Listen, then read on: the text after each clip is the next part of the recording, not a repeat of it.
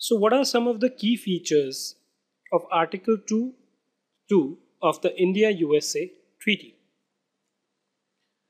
Now, the first key feature is that it also applies to the following taxes which are added after the date of signing of the India-US Treaty. Taxes which are identical to the existing taxes and taxes which are similar to the existing taxes.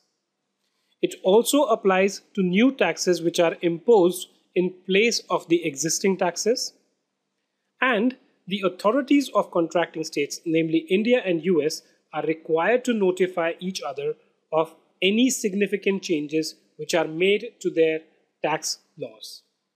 These are some of the distinguished features which were there in Article 2.2 of the India-US Treaty.